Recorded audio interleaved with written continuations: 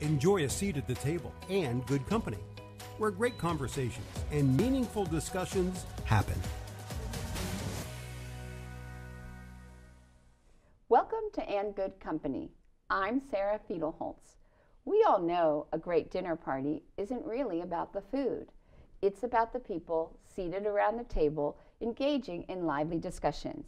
And Good Company creates a way to capture smart and important conversations as they happen. I am pleased to again be in the company of Dr. Jeff Webb, a professor of American history at Huntington University. Welcome back. It's great to be here. Thank you. So we are going to talk about you do a series of audio lectures, and you did one on Ben Franklin, and it's called Made in America.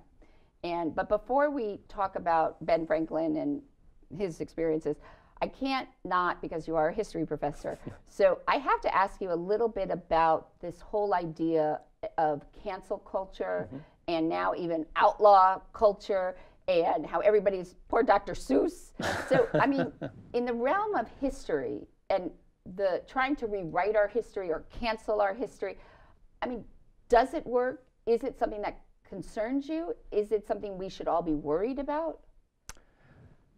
Well, I don't know about that second part, but historically, there's ample number of groups in American society that had a sort of a cancel culture mindset. You think of the Puritans, like don't do this, don't do that.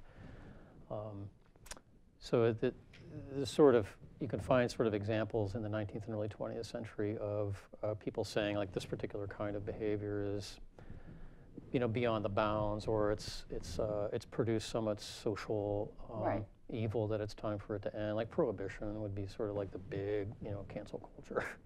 We're going to cancel alcohol, Right. Of course, it doesn't really work with that kind of coercion. I think the current sort of maybe mood that we're in is there's a cancel culture of the right and a cancel culture of the left, and they seem to be sort of positioning themselves, in terms of like where the boundary of acceptable sort of behavior is. And much of it is, cancel culture that's being done by, like corporations maybe, media companies.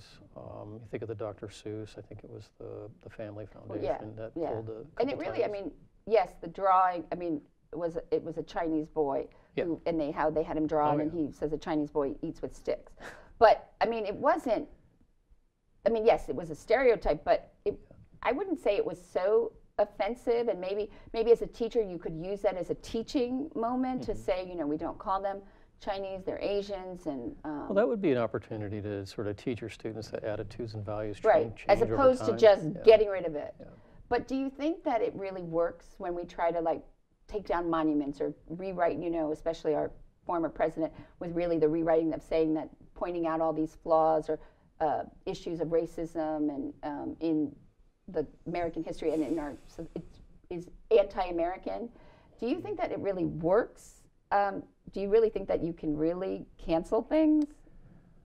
Well, possibly not. Again, I don't necessarily have a fully sort of well-formed opinion about that, other than just being an interested and engaged American citizen in the present. But I do know that there's some things in our DNA that, as Americans, that sort of would predispose us maybe to these kind of like total prohibitions. We're going to boycott this. We boycotted British goods in the Revolution, and I think those boycotts. I think it's with anything that we have a tendency, the pendulum just swings so far out, and then we have to slowly bring it back. But I just was wondering. I do think the internet sort of like sensitized us maybe in a little bit more acute way to this kind of boundary drawing and what's acceptable behavior, and this is a kind of unacceptable stereotype, or this is an unacceptable racial remark, and so that kind of facilitates perhaps maybe the ever-present.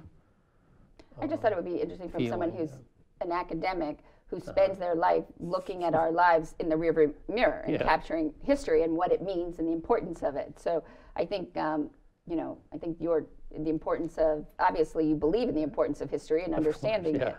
So, so you've done a series of these lecture types of talks. So you've done Theodore Roosevelt, Franklin Delano Roosevelt, and Benjamin Franklin. So why Ben Franklin? Like, how do you decide that he was worthy of your time and efforts to create a 10-part audio lecture series? Well, it sort of grows out of your teaching and professional interests. So I spent a lot of time with Franklin in my classes, and became kind of comfortable with being able to say some things about him and his life and his legacy in the United States. But I think it's timely as well. I mean, he's a sort of,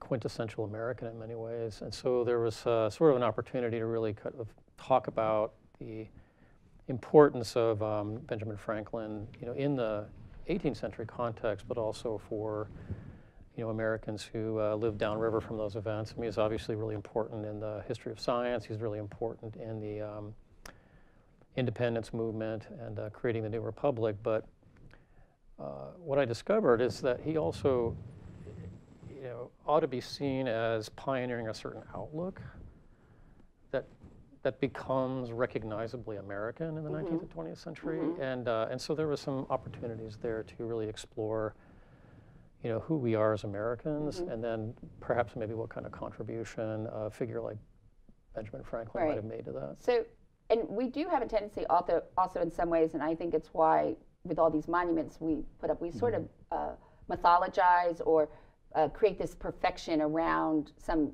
people, and especially in our past. So let's talk a little bit about Ben Franklin and who he was, and Well, I'm glad you started the question that way, because he would have been somewhat pleased, I suppose, that we're talking about like the mythologizing of Franklin, because he himself participated in a little bit of that, right? So he famously wrote an autobiography, and so we get to see Franklin through the lens that he creates for himself and his story. And so how does he tell his own story? Yeah, historians have to be sort of on guard for this, because when you're writing an autobiography, you're filtering through the parts of your story that you would like future generations to learn about and to know. And so there's passages in the autobiography that concern historians, because it almost looks like he's winking his eye, or he's kind of like playing a little bit. He's a very playful writer. You also said that he's very funny, that he's very funny, humorous. Yeah, very, very good sense of humor. And so the autobiography is a sort of maybe the first stage of myth making about Franklin. Then, of course, this is going to become more and more exaggerated in the 19th and 20th century. So what are the key elements or things that from his autobiography that you think are, because one of the things I was surprised is that he really did not have any formal education, and he did not go to college, and he really prided himself on being a very practical man, and that he thought that a lot of his inventions and creations and things were to solve practical problems, which I thought was really sort of interesting. So talk a little bit about that in the context and how you sort of interpret that. Well, in terms of his self-education, yeah, there's this curious quality that he has of being a real kind of self-starter, a person with a lot of initiative, and you can kind of see that early on. He breaks his indenture, he goes out, on these oceanic voyages without, kind of thinking through it, I guess we would say. And so he is a beneficiary of a particular kind of, what would you say, like social and cultural context that was permissive for this sort of thing to happen, right? The colonial world was a world that was,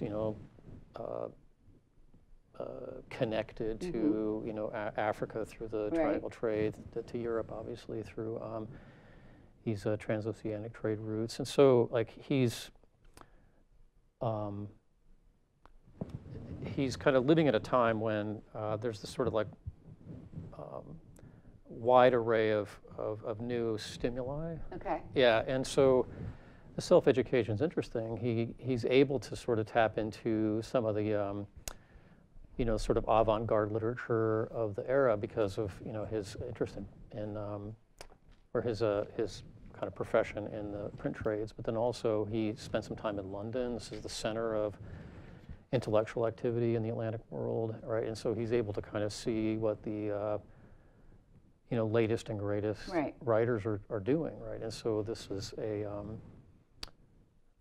a really key factor in, kind of his intellectual development and personal and moral development. He really relied on reading. I mean, he was a voracious reader, and actually it's interesting because you sort of see he was one of the sort of founders of libraries, but it was really because books came over during the colonial time, but they were very expensive and mostly, white men. Yeah. But so he had a debate society, the junta, and so he wanted them to be educated to be able to debate. So that's where they started lending each other books, but he really valued the really self-education and what you can take from books. I don't think there's any question about that. And I think all of these things are sort of connected. I mean, he wanted to be thought of as an articulate speaker. He wanted to be thought of as a well-read person. He wanted to be thought of as a great writer as well. So he practiced, he read voraciously, and he practiced for hours and hours and hours to get his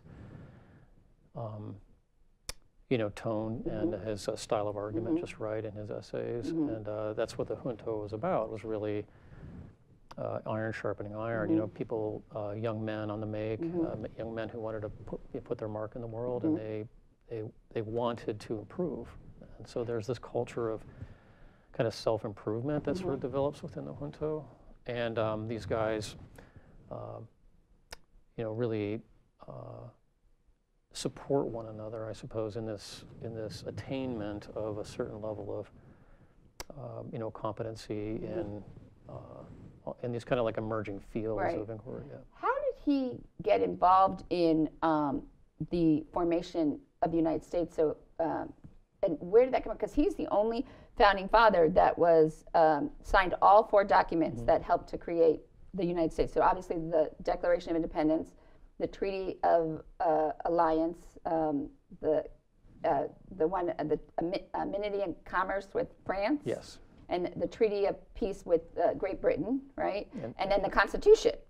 So, and he even helped to write parts of the Declaration of Independence and the Constitution. How did he, I mean, because, it's sort of, he's all these things because he also, he supposedly, with the electric rod and the printing press, and how did he, tell me a little bit about his background of how he got to being so associated and entrenched with the founding of the United States.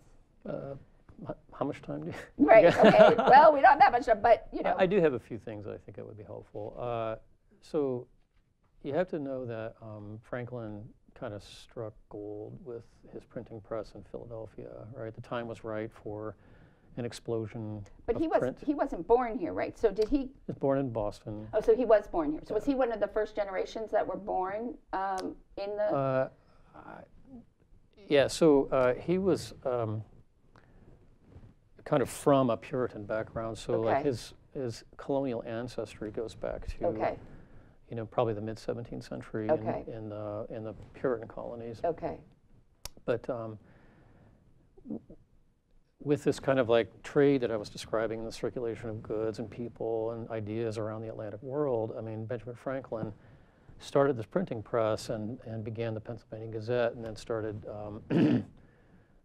circulating that newspaper. And we get advertisements, obviously, from these merchants who were sort of building their businesses. And he managed to get fabulously wealthy by the time he was, a relatively young man, like in his early 40s. And so he essentially kind of retired from that and devoted himself to public life. He had already gotten involved in some civic improvement projects in Philadelphia. And it was his idea to sort of go forward and, begin to build that civic kind of infrastructure in Philadelphia. He gets involved in libraries, you mentioned. He and some associators build the Pennsylvania Hospital. Right. They build University of Pennsylvania. But a lot of other just kind of municipal services that we just take for granted today. These didn't exist when he arrived at Philadelphia. Well, wasn't he like the first Postmaster General? Yeah. And he gets to those positions by really practicing this kind of like civic activism of pulling people together. We really need to kind of figure out how to keep the streets clean, so let's build a voluntary association and we'll kind of like divide labor. And he goes through this process, and it kind of qualifies him, if you will, for provincial leadership. So he gets elected to the Pennsylvania Assembly.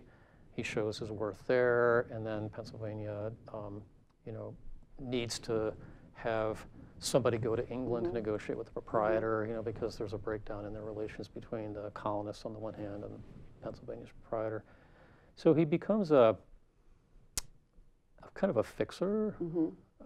It's probably the best word, you know. Like, he wasn't a kind of politician that loved to, you know, give these kind of florid speeches, and he certainly wasn't an ideologue, you know, that was going to push, you know, the Quaker principles over and against. He was kind of like, okay, we have this problem between the colonists and the proprietor. I think it can be fixed. Why don't I go? You know, we'll negotiate some terms, and we'll move on from here. Well, that's sort of like his pragmatist. Yeah, I mean, and absolutely. that's really where a lot of his inventions come from, right? Yeah. So the Franklin stove, the bifocals, right? Yeah. An harmonica, which is a glass instrument, the rocking chair, a catheter. Some of them you're not sure. Like when they said that he discovered the Gulf Stream, I was like, okay, is that really true or not? Like, because there are a lot of myths and things associated with him. But he did do the lending library, the lightning rod, and then they said even swim fins. You know, I'm like, so I mean, what didn't he invent? Right, exactly. And they said the American penny. Did he invent the American penny? I couldn't tell you that. I didn't come across that in my research. So it's like you don't know if it's the myth or the man, but he was very much a pragmatist.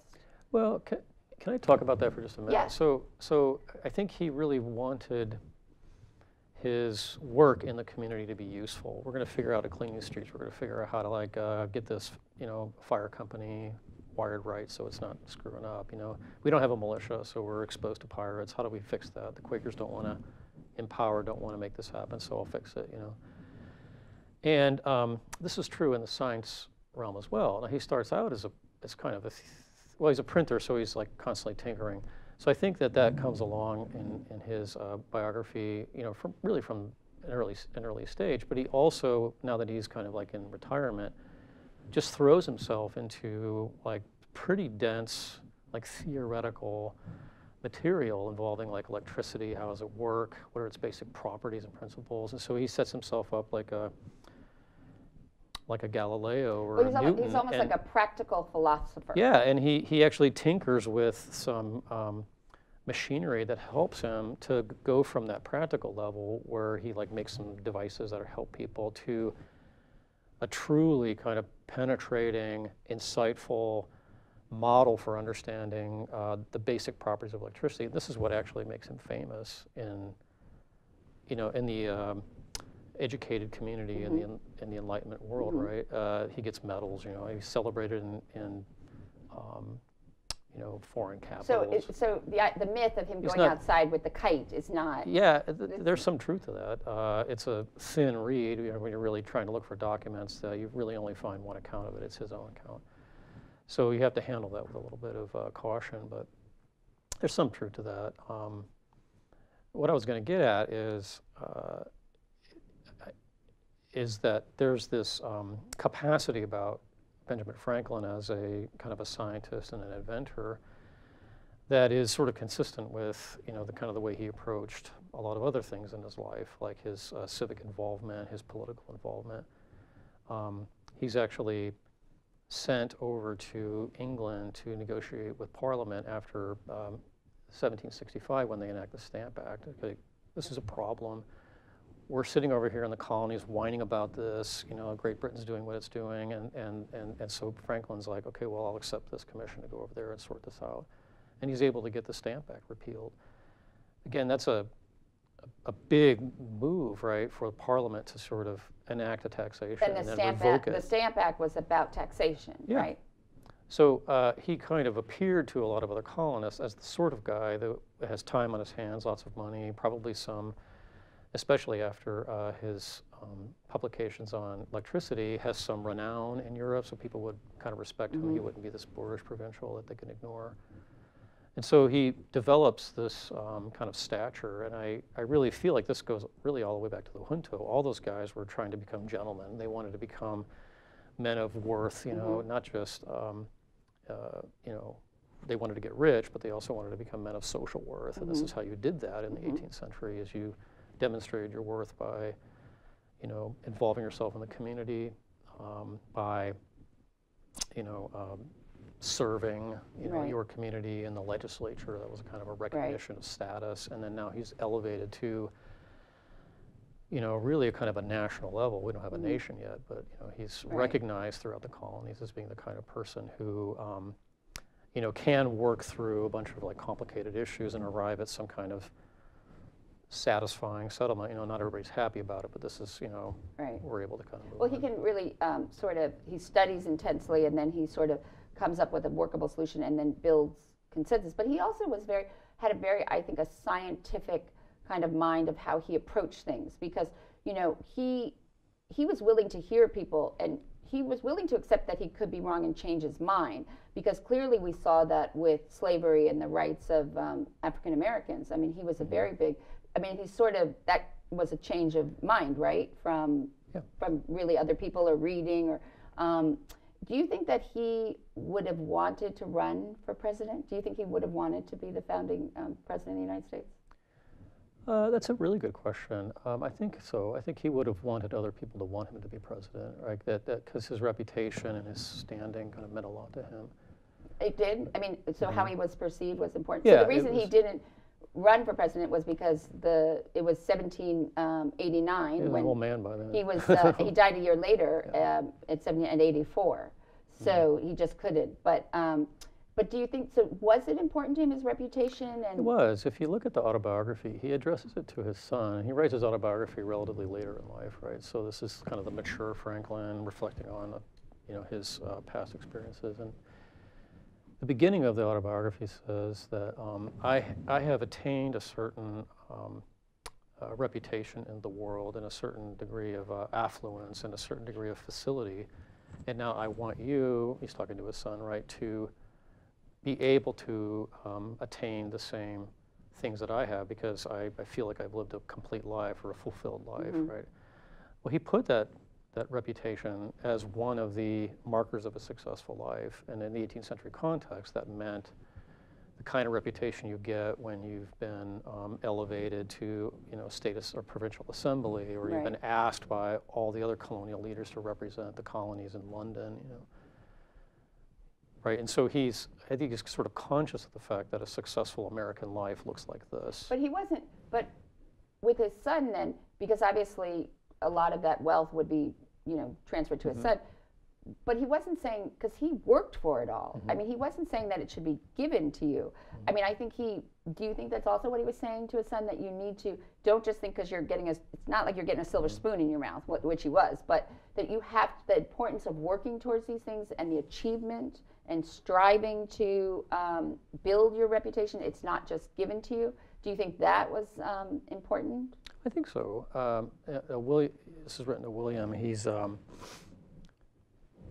kind of plucked from relative youth and brought into the colonial government, right? So he gets the kind of advantages that one would get as a child of somebody with Benjamin Franklin's stature, right?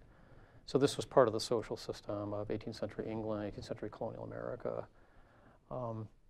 I don't know if Benjamin Franklin would have wanted William to kind of start, from scratch, because it's also a reflection on Benjamin Franklin that he can get his child appointed governor of, New Jersey, that sort of thing. It kind of like reflects on his reputation and his stature. But he was he felt that there were basic principles or basic truths that the poor needed to learn, or maybe the people who were sort of interested in improving their stature. And so really quite early on, he starts writing these aphorisms that show up in Poor Richard's Almanac about, early to bed, early to rise, makes a man. And there's a whole bunch of them. Right, a penny saved, a penny earned. Although that's right. not what he actually said, though. It was actually a penny saved is 2 pence clear. But there seems to be a lot of things that are attributed to him that he really never said. So that's that mythology. But I'm curious to see, do you think that this idea of his reputation and what people thought of him could also be his Achilles heel? Because I would think that he achieved so much tangible. I mean, you could see what he invented and what he had impact on, that it wouldn't be as important. But do you think, was like his fatal flaw or a flaw? I mean, are you talking about like vanity? Yeah, or just really worrying about his obsession with his, But that's a really good question. I'm not sure how I'd answer it really, other than I know by the time he reached, like in his 60s and 70s, he had his detractors, people that felt that he was, right. Of a certain kind of disposition and, maybe even, to the point of hurting, maybe some of his reputation with some, communities in colonial America. So how do you see that because when we talk about certain things, I can see how they sort of became part of the DNA and sort of what we all believe. How do you see that who he was and what he did and these kinds of ideas that he had, how has that continued to perpetuate in our history and in our lives today? Well, I think of Franklin just sort of on the whole as a rather open-minded person, a person who really enjoyed conversation, enjoyed what in the 18th century they called sociability, right? This hanging out in taverns, going to salons, organizing these literary clubs, so they can exchange ideas. And this, I think, produced a certain, I don't know, like, lack of a better word would be like personality, somebody who was tolerant of others, who was curious, somebody who would, didn't have the sort of like persnicketyness, I suppose, of the other sort of archetype in America, the Puritan archetype, right? Somebody who was, a little bit more concerned about, again, we're talking about social boundaries earlier. So Franklin wasn't like that at all. He sort of like lived his life trying to break free of some of those constraints, because he definitely was a Puritan. He came from a Puritan family, had Puritan ancestors. And it was kind of important to him to kind of start leaving behind some of these tendencies that you see among, like Presbyterians, et cetera, so on, at the time anyway, of being kind of really insistent that you believe this particular way, or that you kind of like worship God in this particular way, that you go to church, and like practice your Christianity this particular way. And he was like, yeah, like at the end of the day, we're all children of God, and if you look at the basic principles behind all these expressions of Christianity, there's a sort of oneness there that we're missing, and even extended that to interfaith relations, too. And so I speak of this in terms of sort of a kind of outlook that emerges from the 18th century, and you can see it in other places, but Franklin is really the apotheosis of that, the sort of the person we think of most And how directly. has that infused our popular culture today, would you say? Well, I think Americans, when people from other countries look at Americans, they see a lot of Americans as pretty laid back, pretty, again, open-minded, I think, generally speaking. Again, we could talk about what's like in certain communities within the United States, but there's a sort of idea that if you go to America, these people are, again, sort of open-minded, tolerant, and they, kind of reflect a certain, sort of skepticism about, boundary drawing and then we emphasize education. I mean, we make public education, and do you think that also, like, so there's this thing what they call, when I was doing research, the Ben Franklin close, which is about a pros and cons list. Have you heard this? Is that, I mean, so they were saying, they called it the Ben Franklin close, which is where you make a pros and cons. So I think that, like, I'm wondering if some of this is myth or reality, that he is sort of continues to be infused. And then another one they said was the Ben Franklin effect, which is this idea that he supposedly asked an adversary to borrow a very old book. And so the idea was that the belief was, and it's counterintuitive of logic, but if you ask someone a favor, then they're more inclined to do you another favor. And it also makes you realize you wouldn't ask a favor of someone you didn't like, so then it sort of changes your adversary. But also you have to ask, it has to be a very relevant favor, like something that like sort of promotes their expertise or something. And they call that the Ben Franklin effect. And they say, like, if you want to be a more agreeable or likable person, you should do this. Have you heard that? I've never come across that, but again, what I know about Franklin, especially in the political domain, it seems to make sense because he was very shrewd, very cunning, Right. right? And he knew how to disarm opposition. Like he knew how to figure out, or he had figured out what specific thing the opposition needed to have in this particular scenario in order for them to agree to the eventual outcome.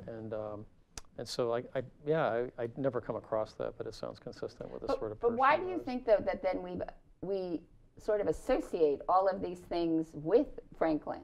You know, what is that about? Why is that? I mean, is it because? Well, so I was going to talk a little bit about the legacy of Franklin into the future, right? Okay. So every kid in public school in the 1830s and 40s read Benjamin Franklin's autobiography. It was an assigned text, and you couldn't get away from it. Like there was this idea that parents and teachers and local ministers wanted their children to read his story so they can kind of learn these values of thrift, of hard work, of kind of the listening to others, working to solutions, being pragmatic, solve problems. The basic Franklin litany, Right. So it was really about sort of values, and they wanted these kids to become, little, like the Horatio Alger stories, like little self-made men who would then become, rich and famous. And who also happy. give back and have, it's not just about collecting their own wealth and greed. And I mean, if you think about what Franklin wrote in the beginning of his autobiography to his son about wanting his son to have reputation and felicity and affluence, that's just basically saying, I want you to be rich, successful, or rich, famous, and happy, right? That's the American dream. I mean, that's basically why these immigrants come over to the United States. They're looking for this package of financial success, a degree of, a reputation. Like they want to get to a place where they're respected in their communities, and of course they want to be happy. I mean, happiness is something that Benjamin Franklin, kind of again, believed he possessed, and it was the choices he made in his life that brought him to that place.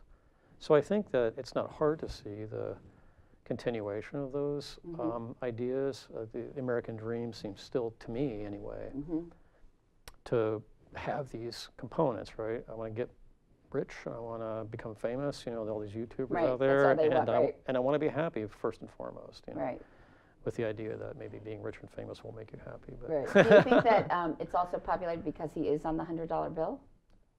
Because that's considered, like to get a $100 bill. And how did they choose him for the $100 bill? I have no idea. In fact, it's very interesting because, we don't get greenbacks until, the Civil War era and after. So, because most of them are presidents, right? I mean, the early ones. The early ones, yeah. And then Ben Franklin. Not a president. Right. So what's the? Well, he's the most illustrious American outside of that group of national leaders who were elevated to the highest position. But I forgot what I was going to say. He wasn't particularly well liked by the politicians who took over the national government after the Constitution went into effect, right? Those men were mostly Federalists, so they sort of argued for a strong national government. They wanted, this gets really technical, but they argued with Franklin over the structure of the Congress. Franklin just wanted one chamber, where everybody would mingle together, and it would be based on popular vote, so the majority opinion in that. Well, we should have a popular vote, so he was right on that one. He didn't win that one. Yeah, in that chamber, right, we get bicameralism, which is a Senate with, 2 votes from each state, and then you get a popular representation in the House. Well, they disagreed bitterly over this. And Franklin, sort of like was, his political ideas were rejected by the James Madisons, the Alexander Hamiltons. Like, this is the rising generation, right? Franklin's definitely a passing generation whose ideas were formed in the 1740s and 50s and 60s. Right. So how involved was he? Well, anyway, I was going to mention that it's sort of interesting that like very little was said about his death. Like they didn't have like a big ceremony to kind of commemorate his life. So there was that kind of enmity, I suppose, between those Federalists and Benjamin Franklin, who they considered to be one of their opponents, like the Anti-Federalists. So. And but he was involved in the writing of the Constitution. So what parts of his ideals or? Yeah, he was there and he negotiated these things. You know, so you couldn't really put your finger on a line and say that's a Benjamin Franklin thing. You know, in fact, I think it's fair to say that he was sort of sidelined in a lot of these deliberations. But at the end, you know, he signed it, right? He wanted it to become our new national government because he felt like this is probably our best chance to survive as a republic. And in your, so you've really been teaching and studying his autobiography for over like 20 plus years. So in that, what do you think are some of the things that at the time they didn't accept, but he clearly was right about, like the popular vote is a big issue now. What were some of the other things that you saw that he really, that they wouldn't accept but would make sense that we see today or need today?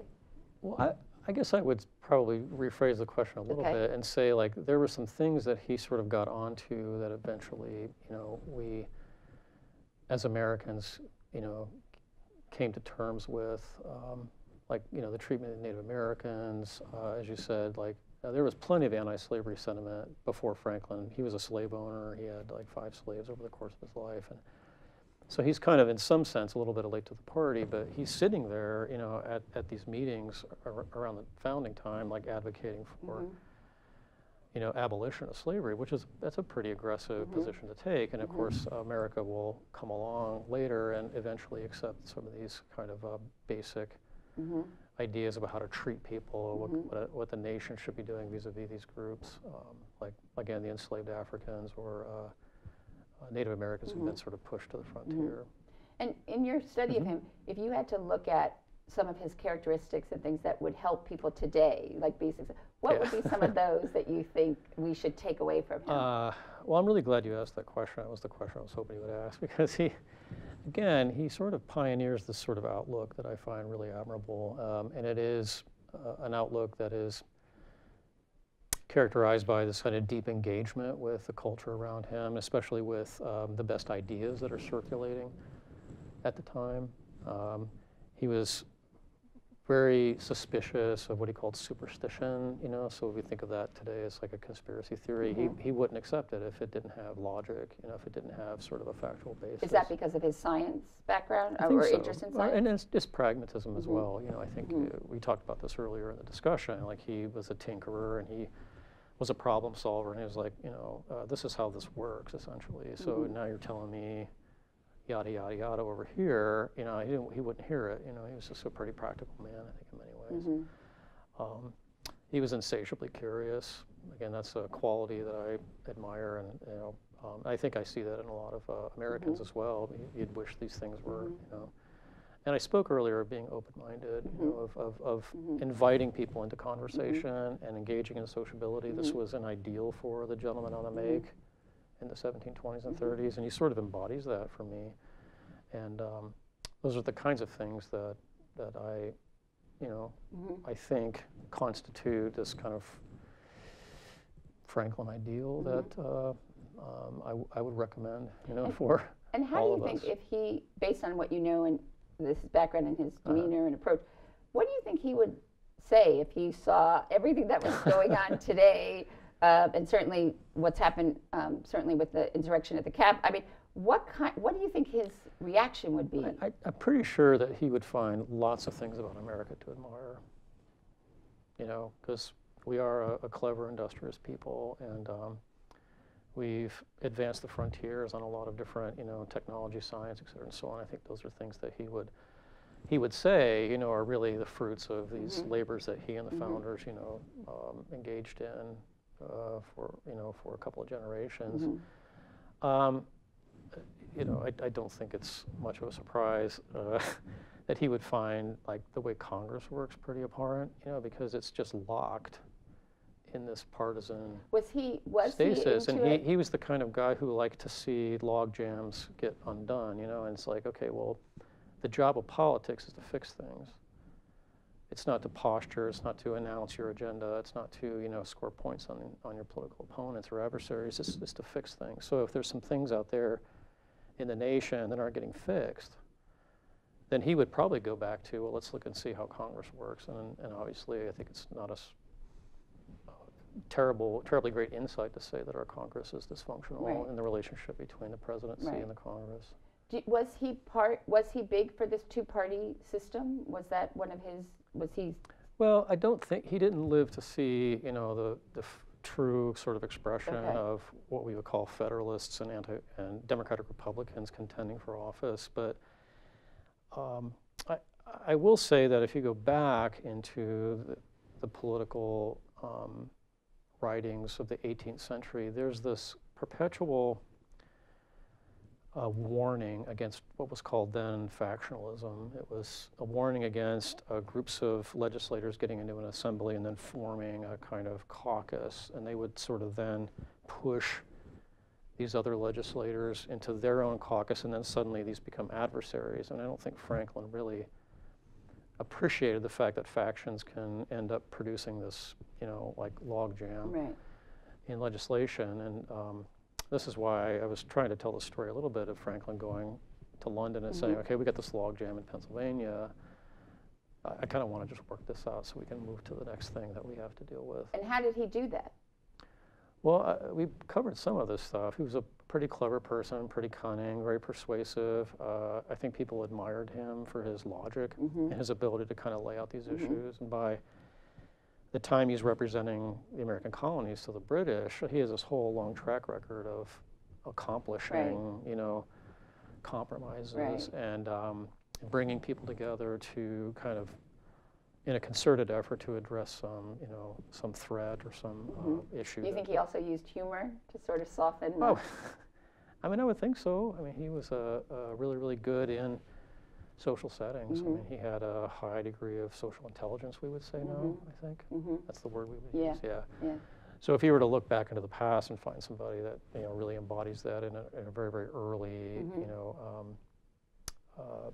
sense, it would probably be Franklin. So it sounds like that with his ability to problem solve, build consensus, see where there are issues and sort of workarounds, his the idea of you know, being more involved and engaged, and that he would really be someone that we could use today. I mean, he seems that he would really still remain very relevant and someone that we should look to today. Would you agree with that? I think so. This is partly what got me interested in doing Franklin as a subject for this program, right, is what can we, you know, look back through the last centuries, identify in Benjamin Franklin that, you know, either tell us about ourselves a little bit or might inspire us to be better versions of ourselves. So what would you say are some of those, without giving away the 10-part series, but what would you say are some of those things that you really think that directly correlate to who we are and and also it's sort of ironic that we're looking back at history with him to see our future. So how would you encapsulate that?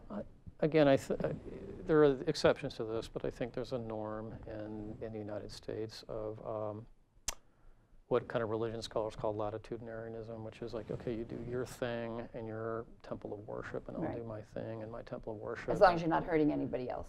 That's right. And then Monday through Friday, we can have commerce. You know, we can go hang out at the tavern. We don't have to have these religious differences dividing us.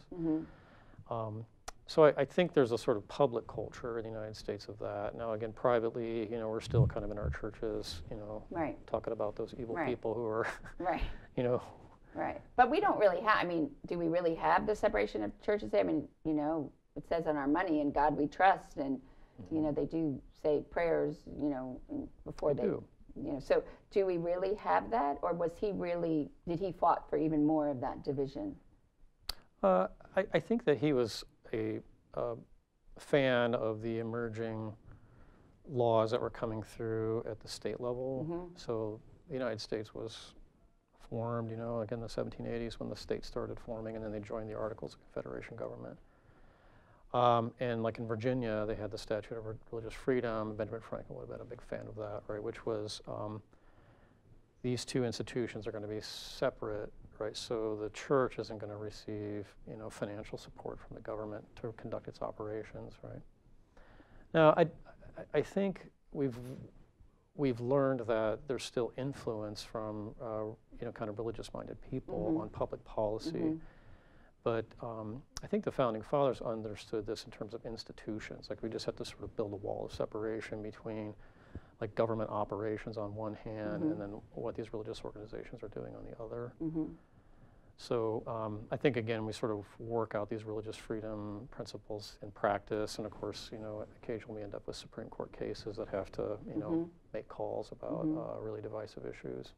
And he was also, I mean, not only was he a printer, he was also, I mean, he was a journalist in a sense. He was a publisher. So how would he feel, do you think, about this whole idea of fake news and the, you know, divisiveness or the lack of, I guess, respect or gravitas of journalism and the media? How do you think he would respond to that? Well, a lot of Franklin's, like some of the material that's in the Pennsylvania Gazette or in Poor Richard's Almanac, is what I would call satire. I mean, these aren't news items, right? This is just an attempt to sort of poke fun at a politician or like a minister that might have traveled through the region. Does that make sense?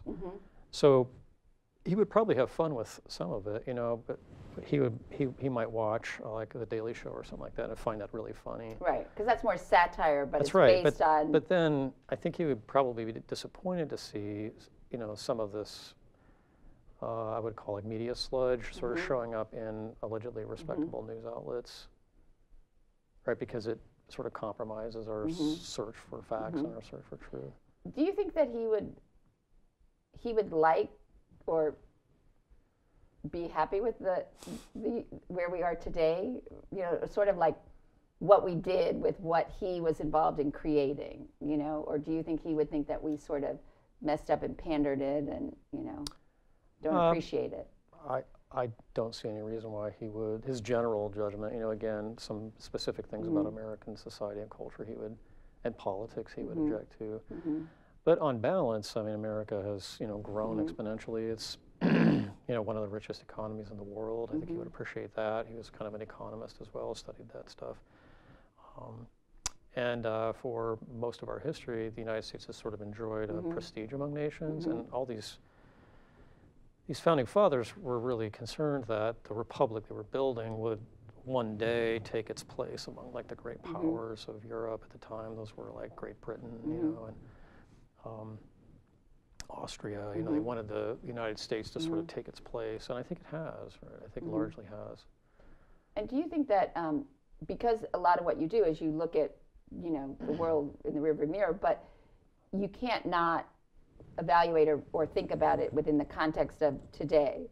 In your continued study and interest in Franklin and the world in which we live in and how, you know, morals and values change, has anything about your perception or understanding or things that you liked about him changed over time? Man, those are really good questions, Sarah. I would say I was probably disposed to not like him very much when I first started. And the older that I get myself, and I realize that's not a big thing, you know, or you know, just let bygones be bygones. I get sort of more like that in my own personal life. So you're saying that you came to like him more? Yeah, I start to see more of like that in Franklin because maybe I'm looking for it a little bit, but also I think he truly was a person who, you know, liked to get along with people, and he really felt that like you could do very, very specific things to improve your community and your province, and you should be doing those things as a matter of almost, you know, moral obligation, perhaps. And these are things that, again, maybe the older that I get, that I appreciate more and more, and so I see him in a little bit more complex figure than I did when I first encountered him, like in graduate school, and because that's found like myself, life experience? Yeah, I found myself not really liking him. I thought he was kind of an arrogant, you know, guy. And yet you chose to study him. Well, he's part of the curriculum that I teach, and then of course I did this program because, again, as I'm aging, I find these engagements with these personalities in the past like a lot more rewarding, you know, and more interesting to me. So it does go to that point that sort of where we started with this idea of we can't change the history, but in some ways you can reevaluate how you interpret it, right? Or how you see or understand what they did or in the context in which they did it. Do you think that that then changes the idea of history? Because then it's not only keeping the facts. I mean, it's the interpretation of those facts. Well, can I kind of give you an analogy that I do with my students? We used to believe that like a historical subject would be out here in space and we would direct our attention to him and like almost like a camera, you know, and we would take a picture and then that would be this subject, this historical subject. Abraham Lincoln is this, right? And you're taking it from one perspective. Well, the historical professions developed in the 20th century and the 21st century much more complex and more nuanced approaches to understanding the past. And so it's rather now like filming a movie, right? So you have these two actors that are interacting. Well, you want a camera here, and you want a camera here, so you can see their faces, right? You can do cuts, maybe over, you know, so that you end up with multiple perspectives, and you get this kind of much more holistic 360-degree view of the person. Okay. So some of the things that I didn't really appreciate about Franklin were because I was just looking at him as an arrogant, you know, kind of ambitious person. And then now that I've opened up my, you know, my vision a little bit, and I can see, you know, kind of other things about his personality, about his character, about his life story that I actually kind of admire. I hope that helps. Yeah, but do you think that, I mean, then how do we define this idea of historical fact? Because now we're muddying the waters with all these perspectives. And so how do we define now history in that sense? And what is a fact now? Well, the facts about Benjamin Franklin will always be the facts. Those are in the archive, right? So, but those are also very flat. I mean, it's the date he was born, the date he invented something. I mean, it's I can write what I would call a chronicle of his life, and it wouldn't be interesting. Yeah, but if we were to take some of those facts and turn them over a few times and ask some questions about them, then suddenly we're having a conversation about American identity, about the, you know, maybe the challenges that Franklin overcame that made him a certain kind of person, and you know, or this kind of person and not that kind of person. So we're evaluating his choices and how they affected him. Does that make sense? Yeah. And that's where the fun of history is. So has that changed, this idea, has it changed the way you teach history and the types of materials and sources you bring into your classroom?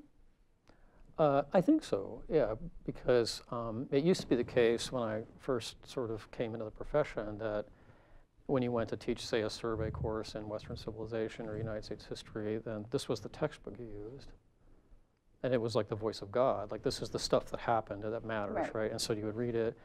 And now I'm less excited about this one historian's way of organizing the story. And so with my students, I'll bring in lots of different kinds of things. Like just the other day we watched Bare Knees, which is a silent movie about the Flappers and the scandal that they produced when they started, you know, changing their dress styles and they became flirtatious and stuff like that. It's kind of a funny movie, actually. But we were, you know, we were using that as a text. I said, I want you to read this as a text from the 20s about cultural standards and how they're being, you know, abrogated by this rising generation of women, right, who are kind of a little bit more, you know, sex forward. Well, it had to do tremendous to do with the suffragettes. I mean, and they're earning the right to vote. I mean, that just empowered women across the board in so many ways. But these younger women felt freer to sort of express their sexuality. Right. Well, they weren't going to wear all those corsets and bustles and, you know. Long sleeves, right. And it's like in the 60s when women burned their bras. But but my question, going back to the question about facts, like what is Bare Knees? Is that a fact? I mean, there's a film that was made in '28 that reflects the vision of the filmmaker about these cultural standards. He's clearly like making fun of them, these prudish women who come from the Victorian era, and they're scandalized by this woman who shows up in a short skirt, right, or a short dress. But I think that conversation I have with my students about gender, gender identity, changing gender norms, what the 20s represented in terms of these culture wars, because remember, that was the period of Scopes Monkey Trial and evolution, prohibition, jazz is developing, and so there's just all this kind of like, America isn't America anymore, you know, we're losing America. And so these tradition-minded people are pushing back at these. I think that's an important story of the 20s, right? But it's more interesting to look at a movie and talk about it as opposed to just, let's look at these facts, you know, let's lay out the chronology. So it's really becoming even more and more important, the looking at history within context? Would you say that's the... Well, we will always have our changing context. So if my son became a professional historian and he's starting to do his thing 30 years from now, like our context will have changed into his context. And so they're going to have new questions and new methodologies to look at the past than I have. But do you think that there's also, just like there is with how people interpret, you know, on the Supreme Court, the Constitution, there are those that are literal, that what it says and we have to interpret it, versus it's a more fluid document that needs to be reflect the times. Do you think that that's also how are there two groups, or how we have to look at history in that sense, that it's that it is more? There are definitely schools of interpretation in the profession, like this academic history, right? So there are those who are what I would call more tradition-minded and more orthodox, and then there are those who are a little more avant-garde, and they want to sort of bring in theory. They want to, I mean, this was kind of in the news, right, over the last couple of months, critical race theory. I mean, there are people that want to bring that in and say this is a new way to ask questions about this old set of data that's been sitting there in the archives for hundreds of years. And it's been written about by others, but you know, maybe we can kind of get a new angle on it.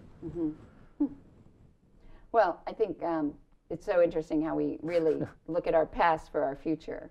And as you know, at the end of each show, I ask the guests questions by French novelist Marcel Proust.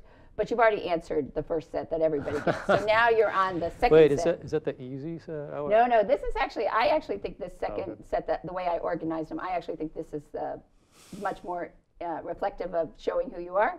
But they're really different types of questions. So what is your idea of perfect happiness? I would say probably family and faith, and just that sense of satisfaction of doing a job really well. And what is your greatest fear? I would say I do fear like loss of loved ones. It's something that, you know, is just sort of always right there.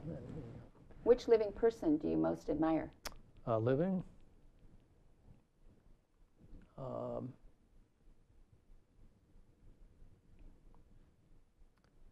I can't take a pass on any of these, right? Nope. Several of my heroes, you know, have just died. So. Who is that? Well, like RGB, you know. I was a big fan of John McCain, and he had sort of like this political courage that I admired that I just don't see in Washington now. So we'll give you a little thank you for that. What is your greatest extravagance? Probably coffee. It costs a lot of money, and I drink a lot of it. So. What is your current state of mind? Generally content, a little bit anxious, but you know, we have the semester in front of us, and grading chores and more classes to prepare. So right, and history constantly happens, so there's always more for you to do, right? I'm constantly asked my opinion about things, and I have to kind of be up on that stuff. So. On what occasion do you lie? What? Lie. On what occasion do you lie? Never. Never. Okay. Which words or phrases do you most overuse?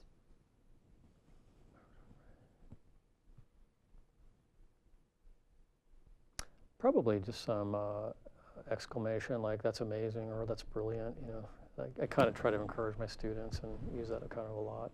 What talent would you most like to have? Probably play the guitar really, really well. What is your most treasured possession? So it's got to be a thing, right? An object. However you define a possession. I have this piece of camping gear that I really like, and if it ever got lost, I'd probably be just pretty distraught. Okay. What kind of camping gear? Well, I have a lot of gear. I used to lead trips, you know, out in the wilderness, and it's just an old-timey canteen with a bottle that sits in there with a strap, like you see from like the 1940s. Okay. Yeah, I hunted that thing down and paid some money for it, so I take it camping with me, and it's my little talisman. What do you most value in your friends? Probably availability and sense of humor. What is your greatest regret?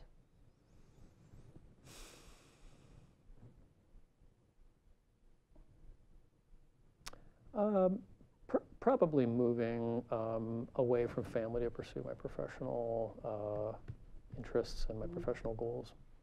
And if you were to die and come back as a person or thing, what would it be, or who would it be?